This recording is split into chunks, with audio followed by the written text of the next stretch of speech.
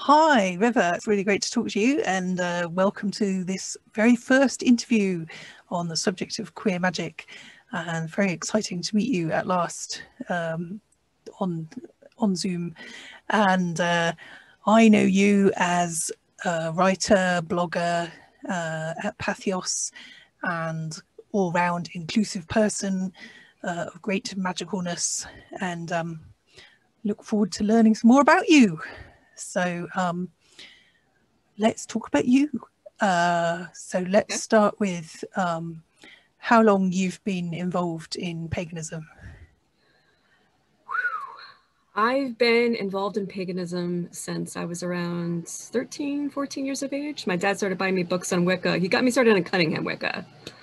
Kind of pulled me aside one day and said, you're not crazy, you're my daughter. And, I picked out some books for you. I read through them first. And, I'd like to get you involved in something that he felt was, beneficial and, relatively harmless. Like I wasn't going off and, doing weird, dark, spooky magic or anything like that. I was a kid. He didn't want me to get into too much trouble.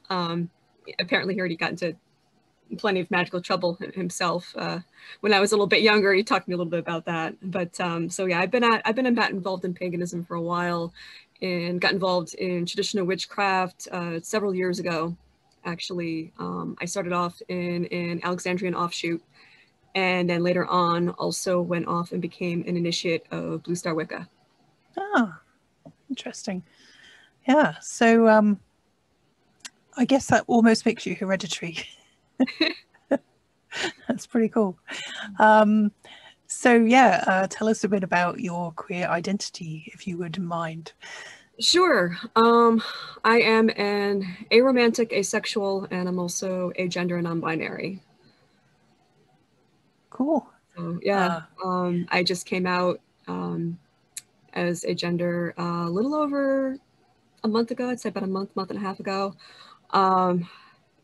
It was something I've been going back and forth on for several years, I think, since I was a teenager, and basically just kept talking myself out of it. And some events happened in my life, and I had some conversations with some people, might have had a glass of wine or two, and kind of made me go off and say, okay, I need to do some serious thinking about it. And so I did. And yeah, here I am. Awesome. Welcome to the club. Because I'm also non-binary, as I'm sure you know. And I recently decided to be a they. And I'm not they, so I'm sort of not they at work because it's too much hassle. But yes, I work with people in every other context. English is their second language, and I don't want to rock that boat. I'm too yeah. Yeah, it's really tricky. I mean, yeah. So I can relate to that. So how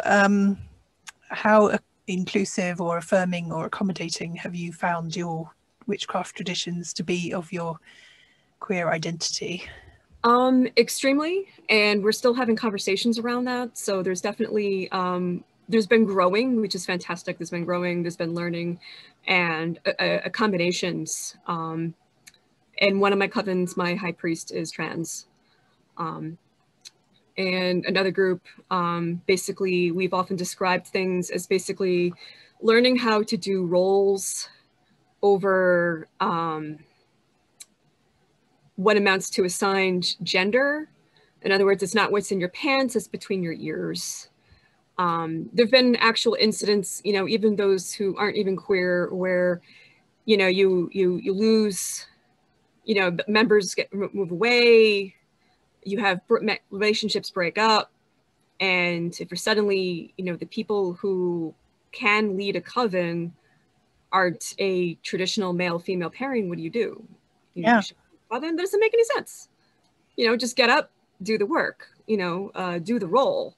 We've had a lot of very interesting conversations around what does this mean for people who still want to practice traditionally and want to get involved in the hetero and the fertility. And of course, the answer always is, sure, go at it, have fun.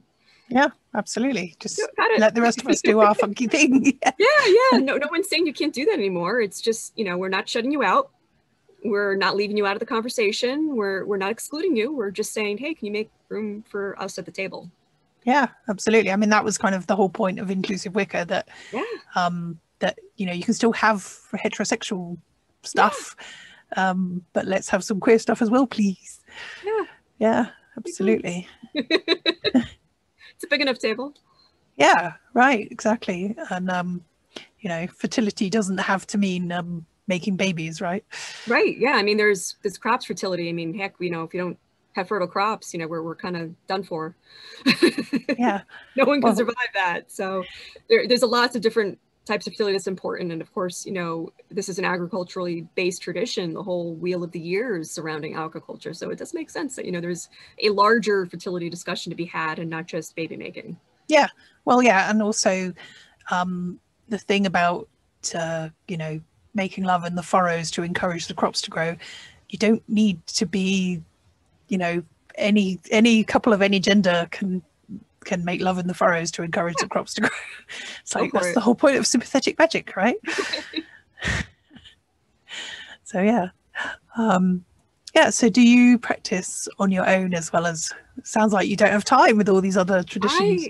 I actually do. Well, it's kind of funny because I do practice on my own, and not just stuff within my own tradition that I do, you know, obviously on my own as, you know, my primary daily practice, but I'm also actively involved in regular daily practice with my various deities, especially Hecate. I do daily ritual to Hecate. And once a month, I do an Hecate when I'm to a supper. I do a special offering ritual right for her around the new moons. Cool. These are all part of my practice. So my practice is, it does involve magic. It also involves devotional work. And there are parts where there's definitely a mushy middle, as the devotional work often is a means of feeding the practice, as it were. Nice. Yeah, that's really cool. So then my other question was going to be, what's your favorite book on queer paganism or magic or witchcraft? That's challenging. You can have more than one. Yeah, I definitely like Misha Maglin's new book. It's awesome. Yeah. I've also been very interested in now. They haven't really written books strictly on the topic per se, but I do know that Jennifer and Gavin Bone have written some really great stuff on progressive witchcraft. And I've also attended their lectures over at an occult conference, and they were very adamant that, you know, it doesn't matter genders in regards to initiation, and they're very, you know, they're definitely, you know, they're in the game, so to speak. They are totally sound, and I love them. Yeah. Yeah, they're wonderful. They are really, really good people. So much time for them. Yeah, wonderful people. Yeah, and actually a question I didn't put on the list, so I'm going to put you on the spot now. Go for it. Have we got a definite, what do we think queer magic might be? Ooh, honestly, I think that depends on the queer. But I definitely have to say, especially for people like me who, you know, I mean, obviously, you know, as far as like the non-binary space, the asexuality, I definitely find that definitely correlates with a lot of the liminal spaces and working with liminal deities. I have a close relationship with Hecate and Hermes. They're both liminal gods. So I definitely think there's something to be said for queer magic occupying liminal spaces. I really like that idea. Yeah, it's fantastic. Yeah. Yes, I mean, I'm very drawn to one of the first deities the first time I ever invoked a male deity on myself, it was actually Mercury. So it's a bit of a connection with Hermes there. Yeah, and would I be right in thinking then that you're a polytheist as well? Yes. Yeah, it's pretty cool. Yeah, one of my other favorite books on sort of non-binary witchcraft, Casting a Queer Circle, Non-Binary Witchcraft by Thistam and I, which is very, very good. Might be of interest to you as well. So yeah, I've heard great things about it. It's definitely on my to be read pile. I can certainly recommend it. It's very, very good. Right, so your blog is at Patheos, and it is now called like Tea Addicted Witch is essentially, that's my blog over at Patheos. And I blog about tea over there. Also, actually, it's actually kind of funny how long it took me to blog about tea, given that it is a Tea Addicted Witch blog. Yeah. Yes. So. Tea is good. Tea's very good. Yes, it is excellent. Good. Well, I will get you to give me the web addresses of those as well.